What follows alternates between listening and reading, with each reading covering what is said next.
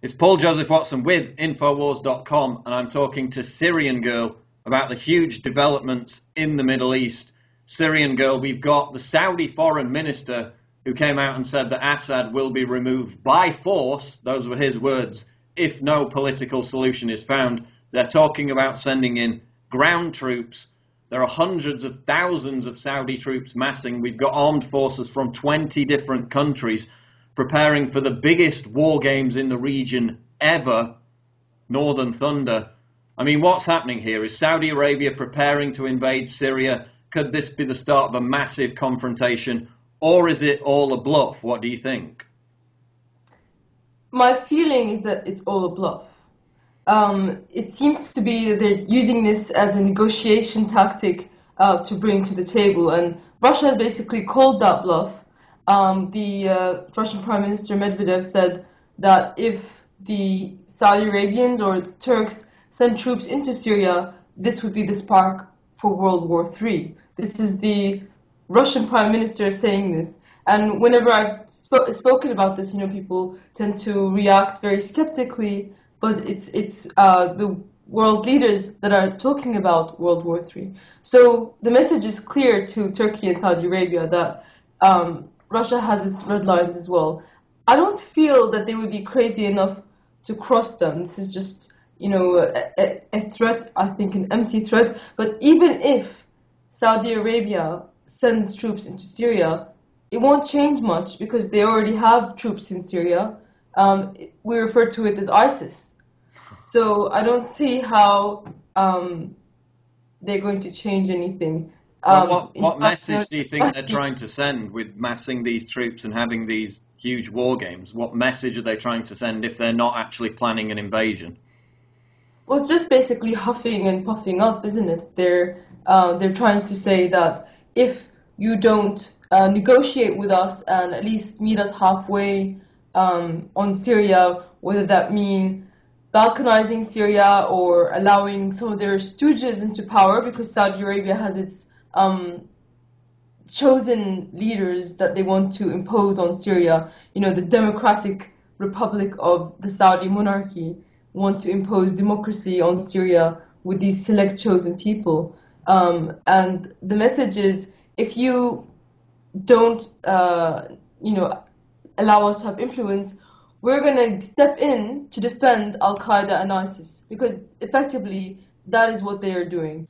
Well, I think the Syrian military would be very interested to see Saudi Arabia invade, because that would be the beginning of the end of Saudi Arabia. They've got so much of their military already trying to destroy Yemen, but the people of Yemen are still able to stand up for themselves and, in fact, have taken over towns inside Saudi Arabia. So I don't see how far their military can succeed in Syria. I think, there are some elements of the Syrian government and military that would be amused by Saudi Arabia's attempts to invade. So if you had a blunt message for Saudi Arabia, what would it be? Get rid of the Saudi monarchy. To the people of Saudi Arabia, just get rid of it and rename your country. I mean, no country should be named after a person.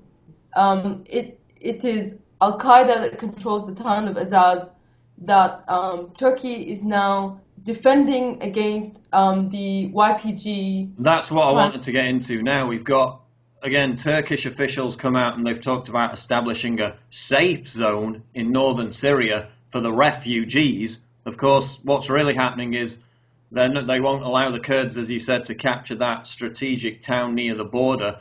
But we've also got Angela Merkel now, the German Chancellor, saying that a no-fly zone over Syria is necessary to, quote, alleviate the refugee crisis. What's the real agenda behind this safe zone or this no-fly zone that's being pushed by Merkel and Turkey? To perpetuate the war and to protect Al Qaeda. That is the first purpose, and of course, eventually to take over Syria and to balkanize the country. So the whole refugee thing and the human suffering is just being exploited to create more war. Let's not pretend Merkel gives a damn about human beings and refugees. If they did, they wouldn't have started this war, and they wouldn't be trying to continue this war, and wouldn't be trying to protect Al Qaeda, which has nested itself in Azaz And ISIS has also taken over the borders of Azaz and Raqqa. And the Syrian military is now on the brink of taking back both Aleppo and Raqqa, towns which have been taken over by ISIS and Al-Qaeda. And it seems that, all of the US bombs didn't succeed in doing that, what the Russians and the Syrians are doing now against ISIS. Well, this is the point, isn't it? I mean, for 15 months, Obama refused to bomb the ISIS oil tankers, the transport vehicles, because of environmental concerns. Russia managed to wipe out a lot of them just in a space of a few weeks. Now we've got those oil tankers that were going into Turkey from Syria, of course controlled by ISIS. That supply line has been cut off. Turkey's obviously unhappy about that. So in summary, isn't it basically the fact that these jihadists supported by Turkey and Saudi Arabia, both ISIS and the FSA, are getting their butts kicked all over Syria now because of the Russian support in Aleppo, in Azaz, in these other places, and now they're desperately trying to rescue something from the complete failure that has been their support for these jihadist rebels in trying to overthrow Assad? It's exactly right. It's a desperation move. I mean, what they're suggesting is ludicrous. They've been talking about buffer zones and invasions for years, and they haven't actually done anything. It seems to be just desperate talk of desperate losers, basically. And yes, Do you this think is it's the beginning of the end for ISIS now they've had these strategic defeats, or will they come back later on? Is it the beginning of the end for them? Well, ISIS operates under the idea that God is on their side. And if they get defeated, it's really going to obliterate that idea, isn't it? So I don't see how they can continue to gain recruits and maintain their, illusion of being so powerful if they get defeated. I don't think they will be coming back. I don't know how long this war is going to be. I would say there's still a lot of cleanup to do, but I would say that this is the turning point towards victory. Okay, we'll wrap it up there. Syrian Girl, I'm going to put the links to your Twitter and YouTube in the description box below. And thanks for joining us. Thank you so much for having me.